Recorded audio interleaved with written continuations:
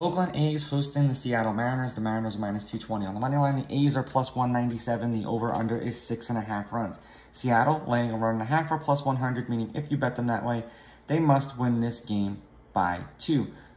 Oakland getting a run and a half are minus 120, meaning if you bet them that way and they win this game outright, you win. If they lose this game by 1, you win. Neither of these pitchers have pitched against the opposing team either last year or this year. The Mariners are on a one-game losing streak. They are 7-3 in their last 10. They are 35-29 on the road this year. They are 62-59 on the run line, meaning if you bet them getting or laying runs, you're 3 games over 500. The Mariners are 3-0 as a team with Castillo on the mound, and the over is 2-1 in the games in which he's pitched in. The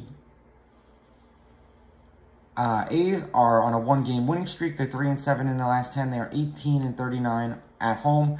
They are 58-63 on the run line. So if you've been betting them getting or laying runs, you're 5 games under 500.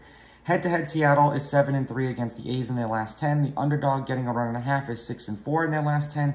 There have been 4 one-run games in their last 10 meetings. The under is 6-4 in their last 10 meetings. The over-under at 6.5 is 5-5. The road team is 6-4. And if you look at both of these pitchers' ERAs, this game should go under if it trends that way. And Seattle hits lefties better than they hit righties. So I'm going Seattle with the money line, Seattle laying the runs, and the under. These are just my picks. If you disagree, please go with your gut, and please bet responsibly.